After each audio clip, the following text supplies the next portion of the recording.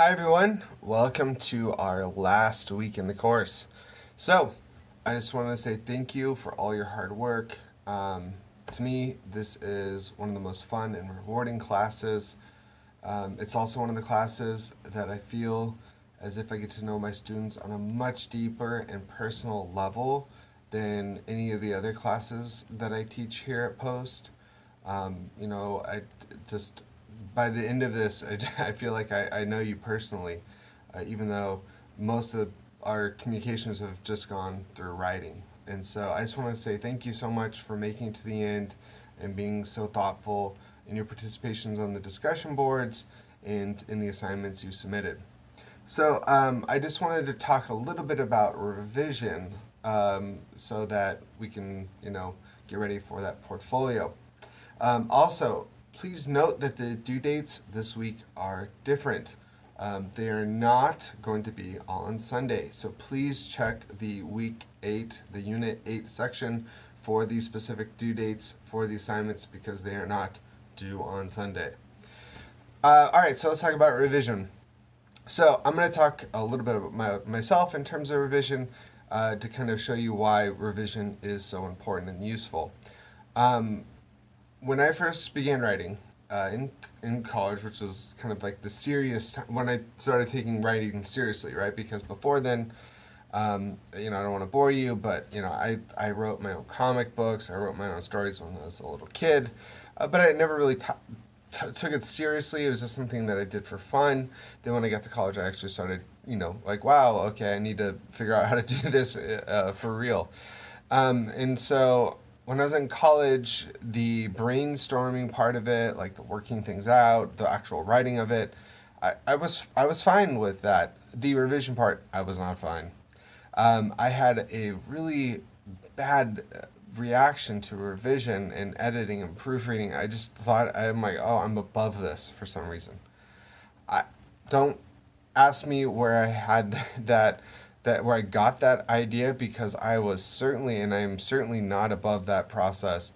No writer is, but I just had a very entitled view when it came to writing in the sense of like I'm a writer, so I write the first draft and that's the draft.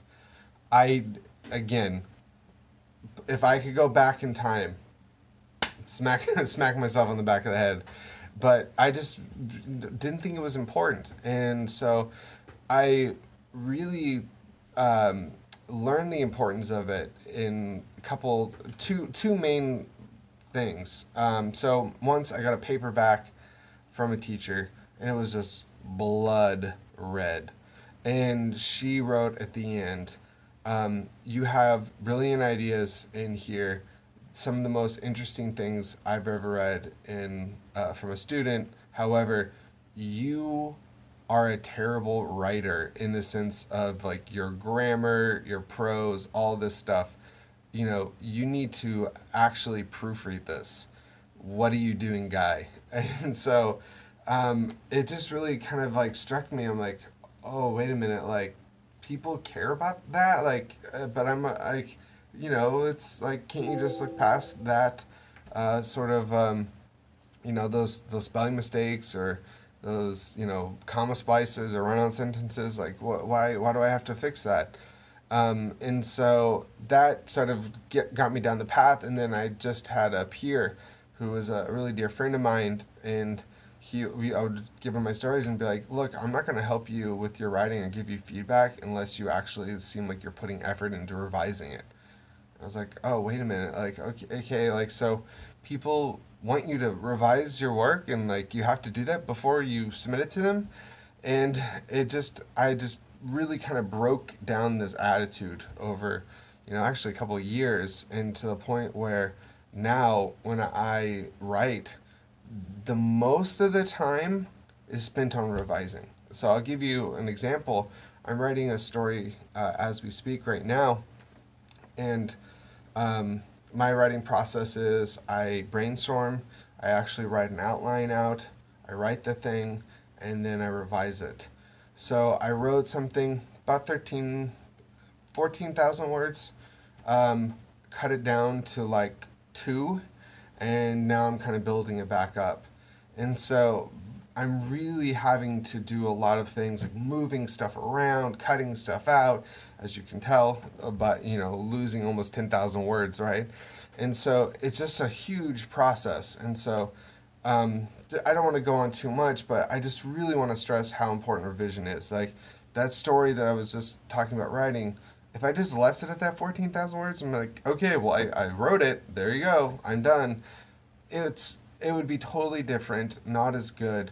And honestly, you got to make sure you're revising in order to um, really see if what's on the page is what's in your head. So, without further ado, let's talk about what revision is. So, here, I just wanted to kind of throw out three terms: revision, editing, proofreading. Revision is like what I was talking about, where you're rethinking the whole story, like the order of the story. Originally, the story I was talking about, I wrote it as a linear thing. Now I'm kind of doing it kind of out of order with flashbacks, things like that.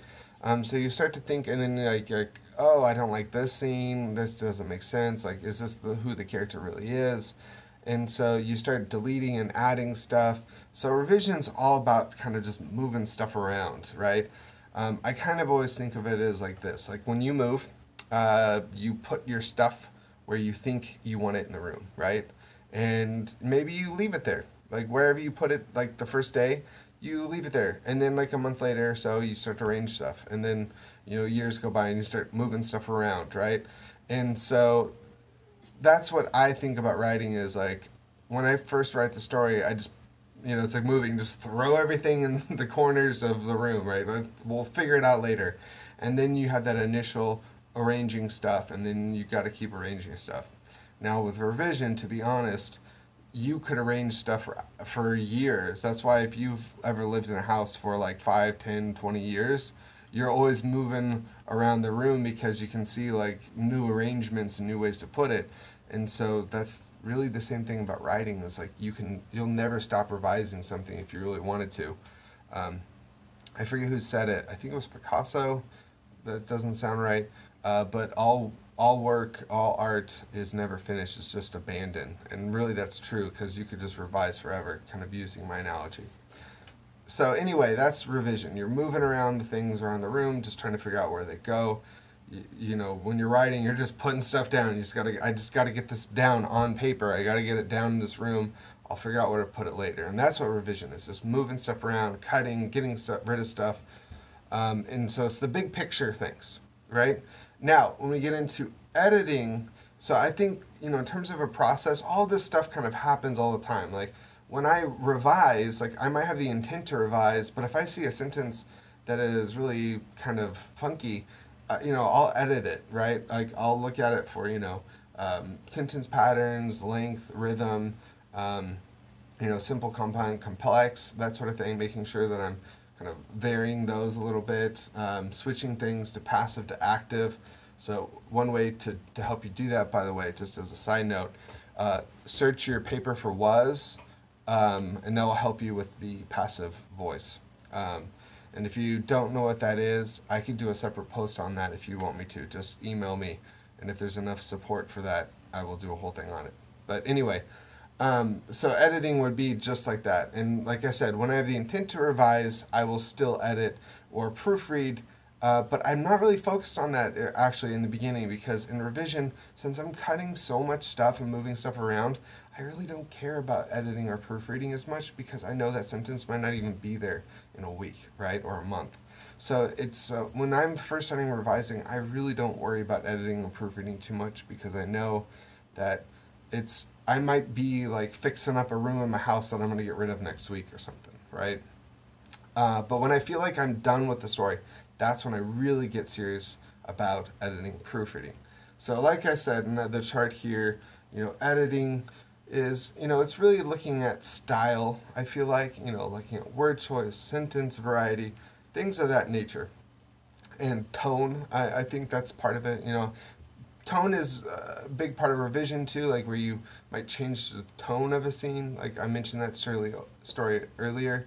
That story, I totally changed the tone. It was very kind of serious, and then I'm like, I gotta lighten this up. in the beginning made it funnier, or what I thought was funny. And so tone can be changed in revision, of course, but I kind of think that's part of editing too, where you might sort of tweak things.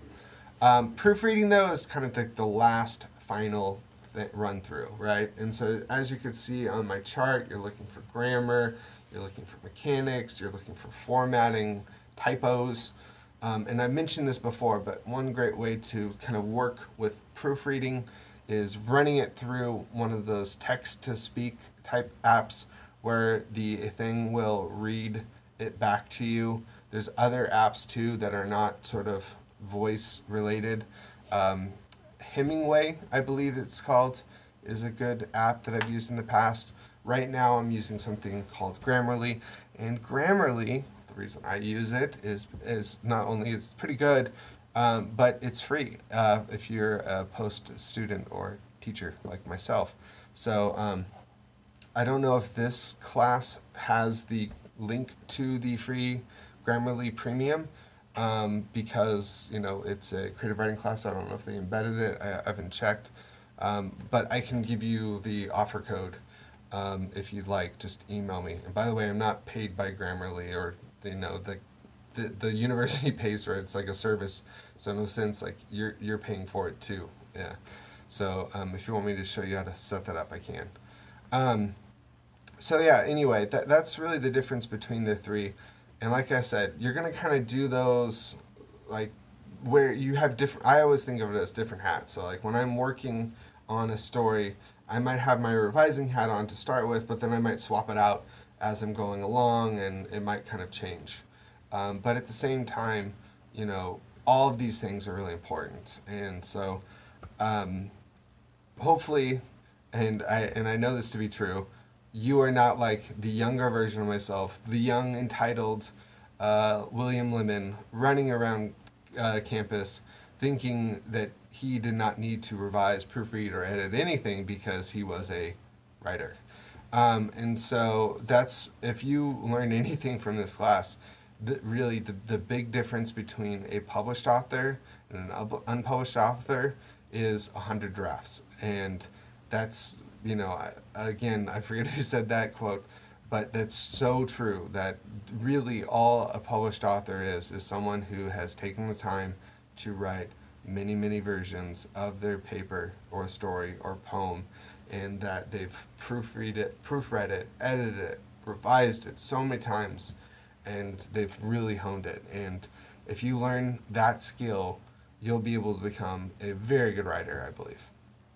All right, well, thank you so much for making it to the end of this video with me in this class, and I just want to say thank you so much again.